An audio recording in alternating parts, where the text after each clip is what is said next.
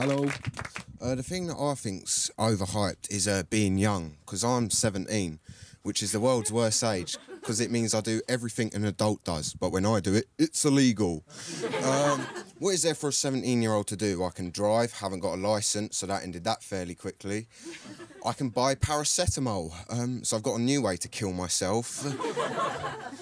I can't. But the thing is, I look about 12, so I don't even get served for paracetamol. So if I get a cold, I go to the chemist and I think, well, what am I going to need? Box of tissues, got a runny nose, paracetamol for the headache, Vaseline, chapped lips. Get denied the paracetamol, so now I'm buying a box of tissue and Vaseline. So I haven't cured my cold, but I do have a masturbation kit for beginners. What's the other thing I can do? I can have sex. I think that's the biggest slap in the face from the government I've ever received. Sat there on my 16th birthday, like, yeah, I can finally have sex. Still haven't. Because it's not as if they send anyone round, is it? It's not like there's a knock at the door, you run downstairs, open it, Elliot, yes, this is candy. Oh, brilliant. My mum only got me FIFA, this is so much better. But then the other thing about being this age is you've got mates who are this age and they're just annoying. They're fucking annoying.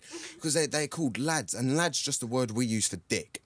Like, I'll give you an example. They're like, here's what we're going to do, boys. Here's what we're going to do. We should go all on a lad's holiday. Oi, all right, where should we go? Let's go Magaluf. Oi, Shagaloof. But if Elliot comes along, it'll be Fagaloof. Oh, you're really selling this one to me, boys.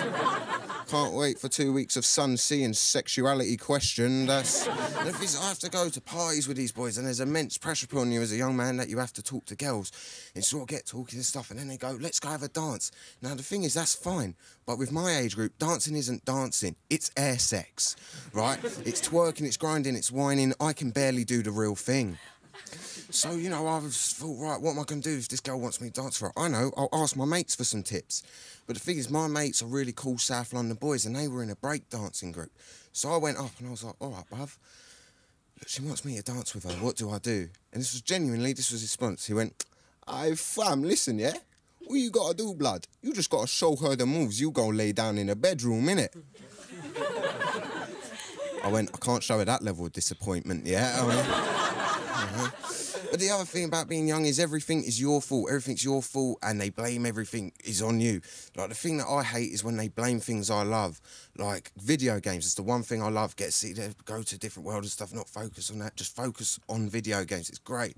But then people blame it, like, they go, oh, Grand Theft Auto, that's what's making kids go murder people.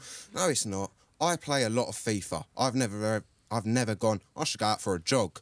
Right? It's just it never happens. I think it's just something... It's something to blame, that's what it is. It's there, it's easy to blame. I reckon even back in the 12th century they were doing the same thing. They were going, yeah, you know what's causing all these wars and making kids violent? Bloody tapestries, yes. Little Johnny went down to the Bow Tapestry, come back, been firing arrows into cows' eyes. Ladies and gentlemen, I've been Elliot Still, thank you very much.